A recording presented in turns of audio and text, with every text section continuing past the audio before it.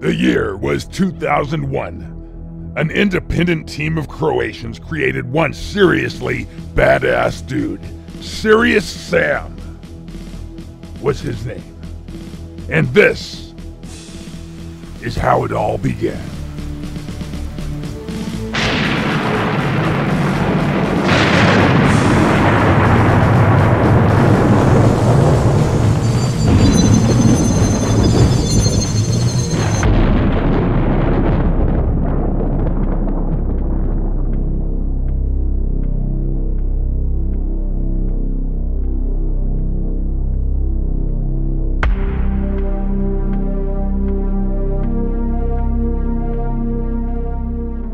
The year is 1992. A small team of 4 developers from Zagreb, Croatia grouped together to create CroTeam. They also spelled CroTeam with a capital T, something that had only really changed with the release of Serious Sam: The First Encounter in 2001, but we're getting ahead of ourselves. By 1997, they had 12 developers working for them, expecting to expand in the coming years. For the first part of their development years, their main focus was, surprisingly, in contrast to their presence today, sports games. However, before CroTeam developed their own games, they helped a team of developers called Beyond Arts. It started out on the personal home computer, the Commodore Amiga 500, and a little game called Embryo in 1994. Embryo was a rather large game at the time, retailing with 5 individual discs for play. It is a flight simulator, unlike those which Microsoft has been made famous for. This game focuses more on combat than realism. The game's storyline involves an unknown darkness webbing the surface. Your role as a pilot is to undergo a suicide mission to eliminate as many of this darkness's weapons as possible in order to give the human race one last fighting chance. It is certainly a unique game, albeit very primitive compared to FA-18 Interceptor, which came out 6 years earlier on the same Amiga 500 hardware. By this point, games like Tactical Fighter Experiment had already seen the light of day. It should be considered that TFX, for short, was released on far superior hardware, but has still managed to come out a year prior to Embryo. As a result, 1994's Embryo didn't stand much of a chance to stand out, despite being a respectable effort on their inferior hardware. Later on, during the same year, CroTeam released their very first true video game. It was a game called Football Glory, which, like Embryo, was also made for the Amiga 500. For those of us who are American or Canadian, we know this sport as soccer. This was a 2D sports game. As such, it didn't have to tackle the obstacle of 3D space, and was much more presentable as a product. It was also ported to the DOS operating system the next year. It served a decent run, selling an undetermined number of copies, but certainly enough to keep the company going, as it scored 2nd place on the Commodore Amiga sales chart. 4 years after its initial launch, it became freeware. That means it was entirely legal to distribute it for free. 1998 was a different time for CroTeam. It was this year when they created Five-A-Side Soccer. Alas, this wasn't their next effort after Football Glory. In 1995, they created a game called Save the Earth for the Amiga 4000, hardware much greater than anything previously they had developed for. The game was designed for a program on Croatian national TV called Turbo Limač show. This was a competitive show for children entertainment. The show itself was focused on carnival-style gaming and occasionally demonstrated various contestants' singing abilities. It's an odd mix for sure, and there was undoubtedly more to it. Simply put, when it comes to such a topic, being unable to speak Croatian leaves a lot behind in translation. There's little to no documentation on the game on the web, though after an hour or so of searching, I did manage to find 2 screenshots. They aren't much, but they can still serve to provide a concept for the imagination. It is now considered lost media on the Amiga Games site Hall of Light. We may never see genuine footage of this game, unless it was actually demonstrated in the Croatian show itself. Other than this, the game may no longer exist. The same year, they assisted the development of a DOS title called Inordinate Desire, developed by Virtual Arts. Inordinate Desire was a turn-based strategy game where your goal is to conquer foreign planets. You had the choice of viewing statistics, repairing ships, sending out patrol pilots, and buying new units. You could progress by then ordering attacks or advancements, and then pursuing threats that come into your way. Call it a pseudo-Star Trek sort of experience. At this point, it's clear that when it came to science fiction, capitalizing space territories and planets was a pulling force for CroTeam. After a 3-year hiatus, CroTeam was found assisting Olympia Software for their new game Evil's Doom, a fantasy RPG for the Amiga 1200. During the same period, on the same specifications, they released Five-A-Side Soccer in 1998 for the Amiga 1200. Upon first impression, one may associate it with their earlier game, Football Glory, and appropriately so. Essentially, this was a rehash of Football Glory. CroTeam likely at this point viewed Football Glory as an inferior product and gave it up as freeware, perhaps to further promote interest in their revamped release, Five-A-Side Soccer. Football Glory still, however, had the edge of being playable on older hardware, giving those lagging behind the opportunity to play a game they may have skipped over. Five-a-side soccer could have very well been a side project, as 2 years prior to its release, CroTeam began working on the very concept which made them the gaming icon they are today.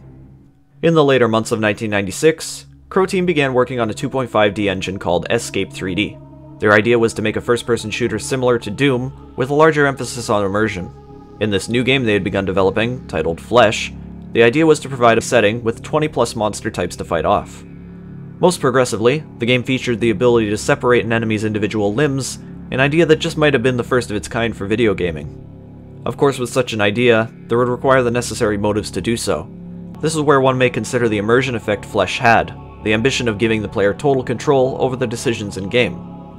The only existing screenshots of Flesh demonstrate fog effects and mood lighting. However, these screenshots are more likely from a further development point, as at this point the game had been renamed from Flesh to In the Flesh. As a more recent reference, CroTeam has publicly stated in a reply to Carlo Gustav Krivek that In the Flesh had the same weapon models and textures with a colorless HUD to the Serious Sam Alpha. I've personally photoshopped an example of what this could look like on screen. After In the Flesh, CroTeam began to tease their new game simply titled Serious Sam. But how did they come up and settle with this new name? Roman Rybarek, the CEO of CroTeam, decided to have the character's name represent the product. Something similar to Duke Nukem, he mentioned. Before changing the name, Rybarek decided to change the original scenery, instead of using a hellish environment, to use bright open environments, something very rare in the FPS genre at the time, showing similarity only to Power Slave, a game developed by Lobotomy Software in 1996 for the Sega Saturn, PlayStation, and DOS computer system. The earliest screenshots of Serious Sam indicate that it was a much bigger game. There was no first, second, or third encounter, which, by the way, was originally intended to be the finale for the first installment. The 3 eventually planned encounters can be paralleled in the early build of Serious Sam. Serious Sam's Alpha was a completely different story when compared to its final design. 40 levels, in transition to the resulting 15 at release, is a bit of a shocker. The number of enemies was also severely reduced, and to a lesser extent, the weaponry. There are also a number of mysteries that still plague the alpha. Why didn't the Fishman make it into the final version of the game?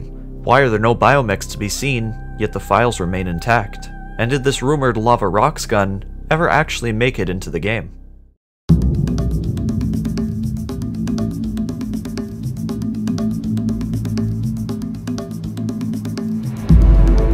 After the concept for In the Flesh was scrapped, the team began to work on new entities, particularly enemy designs and weapons for a game with a much greater scale. In the transition, there was one entity which ultimately got the boot without any possibility of making it back into the concepts for the game.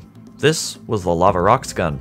The Lava Rocks gun shot tiny lava projectiles in a fashion similar to the laser gun, which was the real reason why the Lava Rocks gun was scrapped.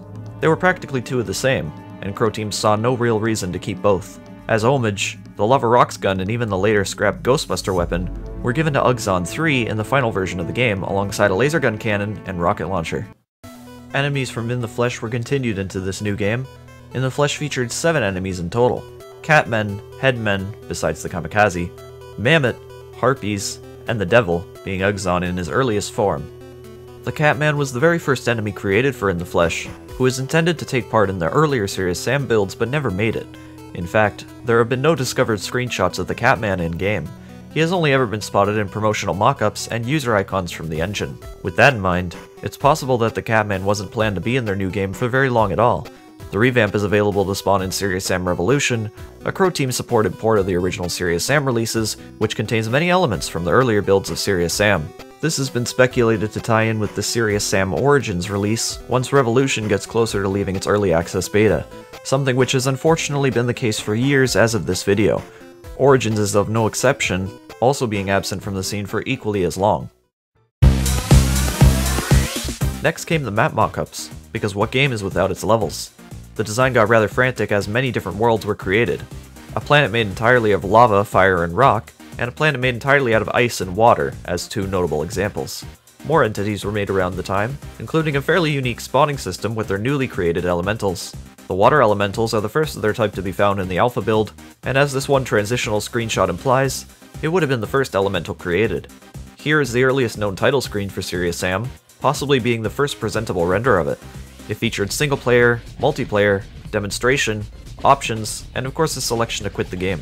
It also had the technology test, which seems to have only changed cosmetically over time. The only missing option from this early title screen in comparison to the Alpha 2000 build would be the network option, implemented later into the game's development.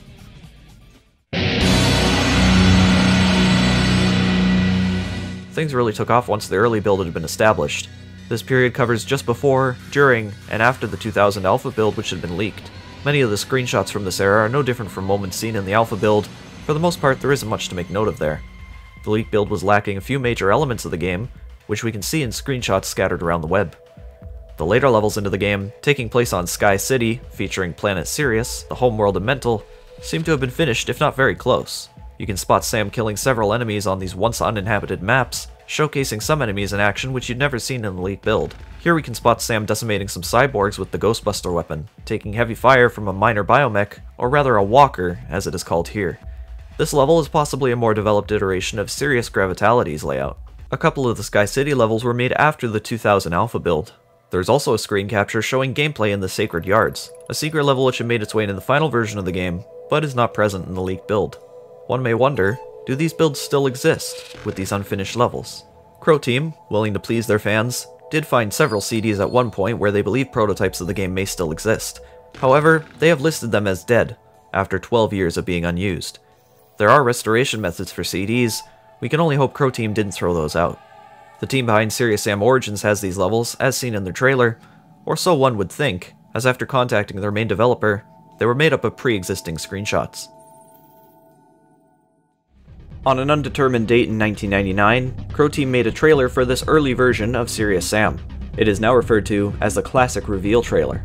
It features a soundtrack made by the team, using the same production methods as per the Football Glory soundtrack on the Amiga.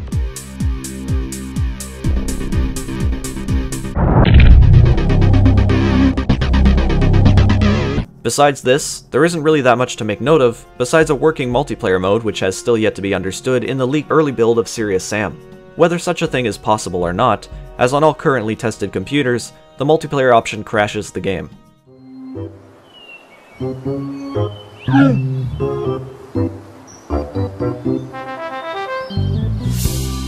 This next period in time is a difficult one to elaborate on, mostly because there's so little known about it in the first place. It's more likely that the team was so busy reworking the game that they didn't have much time to show off their new developments, especially as this is very likely the time when CEO of God Games Mike Wilson was putting some strain on the team to finish it up and get it out there. Probably the most notable change in this particular era was the beheaded characters, previously called headmen. Here they begin to take on a new design, showing resemblance to military uniforms and camouflage prints. Unfortunately, the screenshots which demonstrate these models and textures are very poor. It does however look like all the headmen at this point did not wear any shirts. Not too long after this, they were changed again, though perhaps it was just a change of texture. There's very little certainty I can link to these screens. Here you can see two very low resolution image icons showcasing some multiplayer gameplay besides a female I-Man, now known as Nars, in a more developed version of Karnak.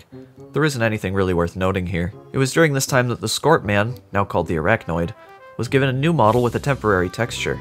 This made its way into the first public test, as well as the beheaded crew. The walkers were given more characteristics here, differentiating from red and gray.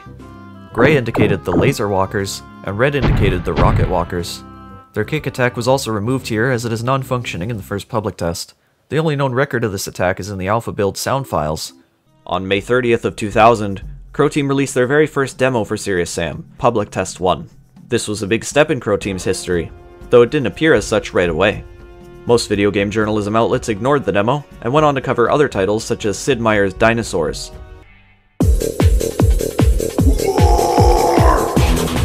The public test was a huge landmark. Enemies had new names, weapons had new models, or just new view models, and of course, enemies and level layout have been drastically improved upon visually. As a bit of a fun fact, the walkers were renamed Biomix here, as many other enemies were for their final design. And yet, you hear Sam Stone called Biomix Walkers in Serious Sam 3 BFE, released in 2011. This is nothing compared to walkers. Yeah, freaking walkers and technopolyps and scrapjacks. Walkers! What the? On June 9th, 2000, Eric Wolpaw of Old Man Murray interviewed Roman Rubarik on their website. Wolpaw was a fan of Serious Sam after he played the demo. You may be more aware of Wolpaw and his other work, more so for writing Half-Life 2, the episodic series, Portal 2, and co-writing both Psychonauts games. Truly, Wolpaw has a track record of brilliance, even 5 years before his most notable presences in video game history. Rybark reflected back on the Old Man Murray interview in early of 2011 on the Rock Paper Shotgun website, referencing from John Walker's The Remarkable Notability of Old Man Murray article, where many developers commend the old site for its impact on their career. Rybark said, "Doing garage development for a long time and with only limited self-funding, if it weren't for Old Man Murray and especially my Crate interview with Eric, I am pretty certain we would have most likely closed our garage before finally nailing that much-needed publishing deal for Serious Sam." But what was that publishing deal? Well, in the Old Man Murray interview, Eric Wolpaw asks Roman Rybark how much it costs to license the Serious Sam engine. Rybark responds with, "We are looking for 50 to 200k plus royalties." Black Legend has been responsible for the publishing of CroTeam's prior games, but CroTeam had other plans. Plus, Black Legend was hardly known for being affiliated with higher budget titles. The Old Man Murray interview caught the attention of a publisher called Gathering of Developers, or God Games for short. 10 years later, CroTeam still works with members from God Games, even after their troubling issues with being merged to Take-Two Interactive. That conflict turned to what remained of God Games into Gotham Games, responsible for publishing the Xbox port of Serious Sam. From there, Take-Two closed Gotham Games, leaving the crew to create Global Star Software to publish both exclusive Nintendo titles, Serious Sam Next Encounter for the GameCube, and Serious Sam Advance for the Game Boy Advance. A bit of a roast was pulled up now and again through Wolpaw's words, poking fun at the state of id Software. Wolpaw admits he is often hard-hitting and unfair to Mr. John Carmack, a founder of id Software. Going on 7 years, the world had yet to see the next iteration of Doom. To an outsider's perspective, one could assume Wolpaw felt CroTeam was capable of bringing forth what it had been unable to do for a rather long time, if the constant quips were anything to go by. He would now and again riff on id's company problems, losing their staff and being inferior to CroTeam's technical developments in 3D tech. Wolpaw mentions an undulating reflective blob floating in the air from the technology test included in the demo, courtesy of Alan Ladovec, the technological leader of CroTeam.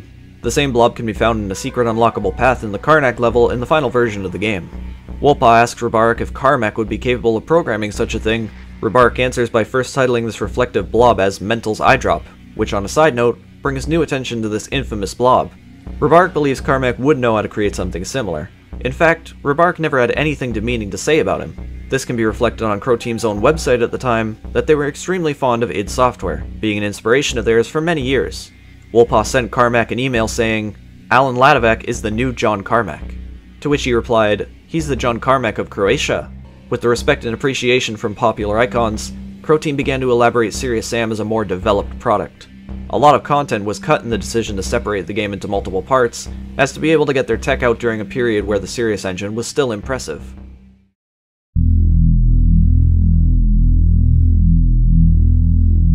By this point, Serious Sam had begun wrapping itself up.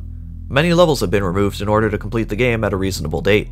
There are some differences in the enemies and their designs, but at this point it is mostly cosmetic. Sam himself received his first encounter revision, ready for release. Sam's weapons, however, were still being worked on. The Tommy gun, laser gun, and grenade launcher had a few differences here. The Tommy gun had a somewhat different model and view model. The laser gun had a rough paint job look to it, with a little circle on its base. Finally, the grenade launcher had little to worry about, as its view model was the only element which appears to have changed at this time.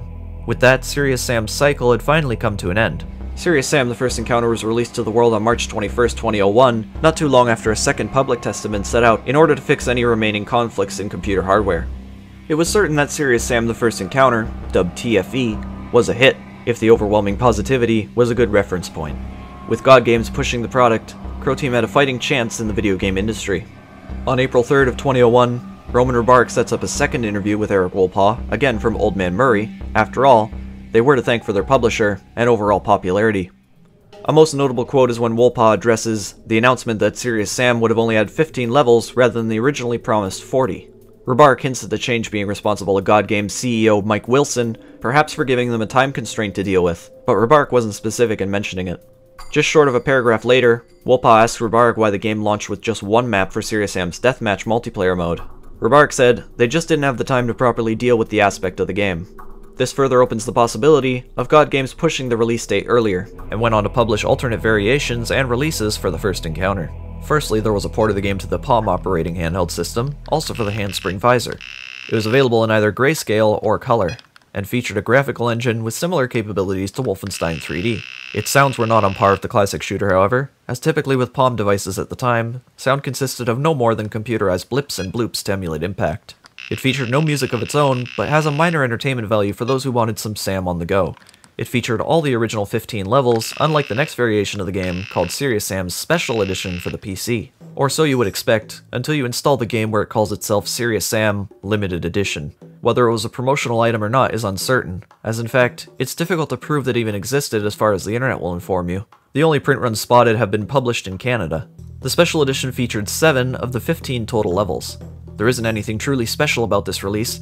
In fact, it is no more than an inferior product, though it does contain all of the multiplayer options of the original, as well as the editors for the Serious engine to make your own levels. The game halts once you've completed the Dunes level, and takes you to the menu's high score screen. CroTeam had stumbled upon great news periodically on August 7th of the year 2000, when the company behind the Battlecruiser series, 3000 AD, licensed the Serious Sam engine for their upcoming game under the working title, Project ABC. Unfortunately, as the time went on, the Serious engine was less impressive, and as a result 3000 AD closed the deal as they planned for the game to utilize more impressive technology upon release. This happened much later than the first Encounter's release, and doesn't play a huge role outside of the initial landmark, being the first game to, although temporarily, license the Serious engine. Project ABC, eventually officially titled Universal Combat, went on to have many issues upon its creation on both the publishing and developing side. CroTeam was only the first of several parties to be let down by 3000 AD, but that's a story for someone else to tell. Ultimately, the closure of this licensing deal may have been disheartening for CroTeam, but the success of their first-person shooter proves that they're more than capable of progressing without them. The first Encounter was the biggest landmark in CroTeam's development as a team of independent developers. From garage dwelling to respectable gaming engineers, they've shown their face in professional quality straight from the beginning. After all, this is only the first Encounter.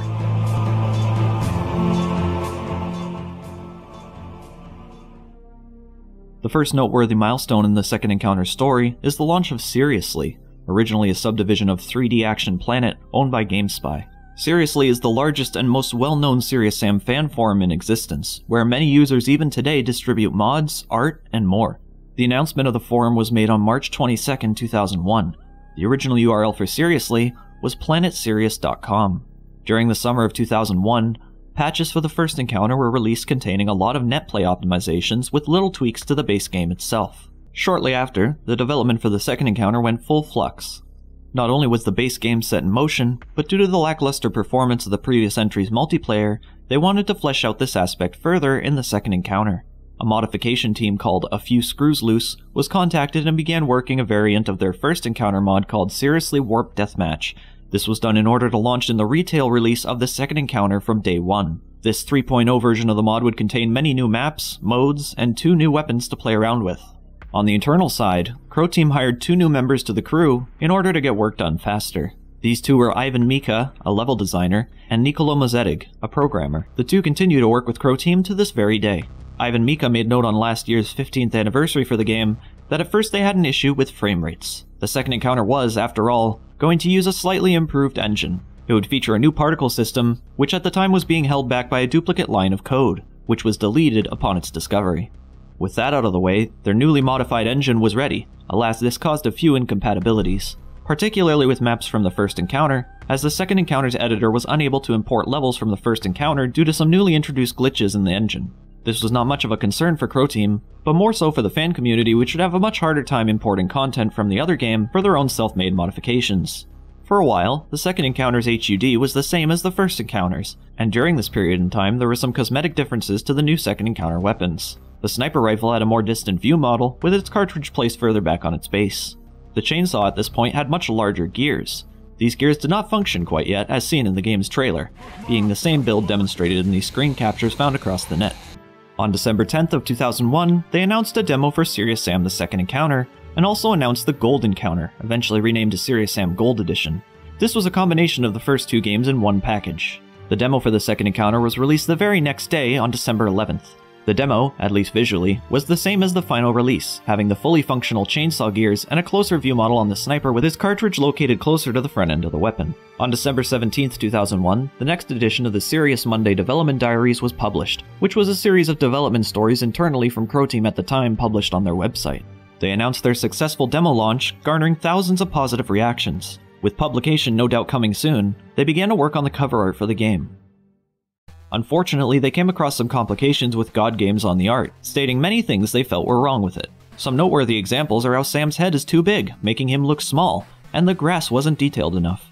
With a lack of time, CroTeam shrugged off most of these suggestions and ensured they go ahead with it anyways. It was at this point where they put a delay on the third encounter, which was at the time still relevant. The time off was spent to enjoy the holidays, a much needed break from all the work. On January 4th, 2002, the second encounter goes gold for publication, to be on shelves on February 5th.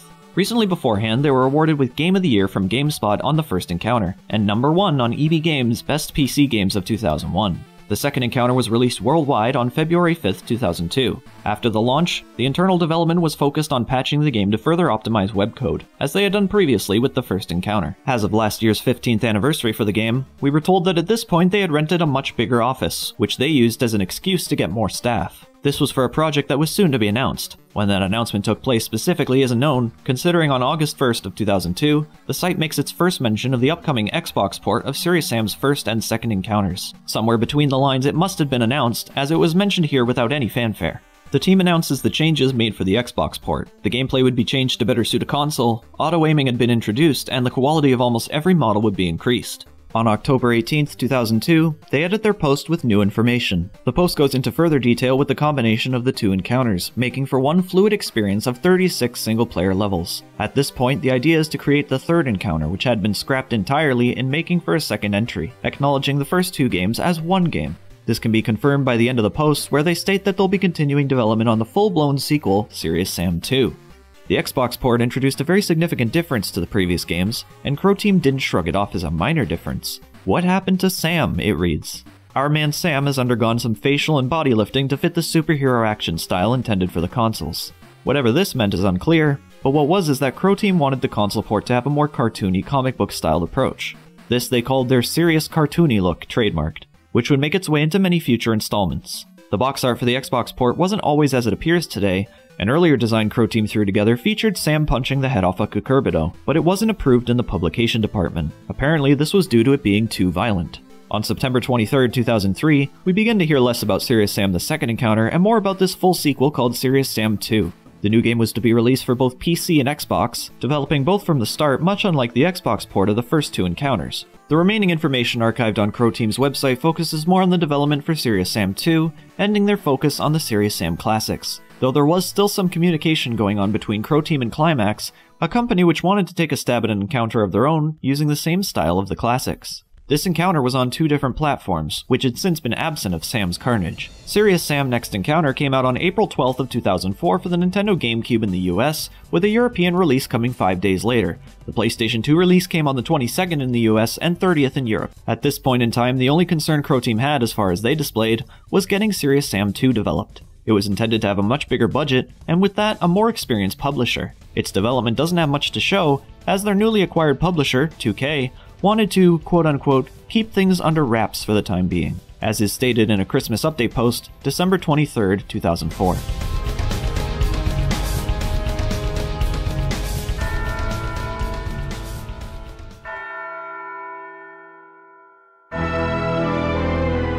The story behind Second Encounter is much less eventful compared to what came before it. While making a sequel is hard work, it can't compare to the true accomplishment of bringing a brand new IP to the table. Serious Sam's debut was very successful, and brought upon years of success to come from the independent developers at CroTeam. To this day, CroTeam continues to make games in the Serious Sam series without any signs of stopping. From full-blown sequels to HD remakes, fan projects, and VR, they've shown their diversity and possibilities, and demonstrated a keen eye for what's trending and successful. Whether you be a fan of the series or not, there is no denying the serious dedication this little Croatian team brought to the world of video gaming.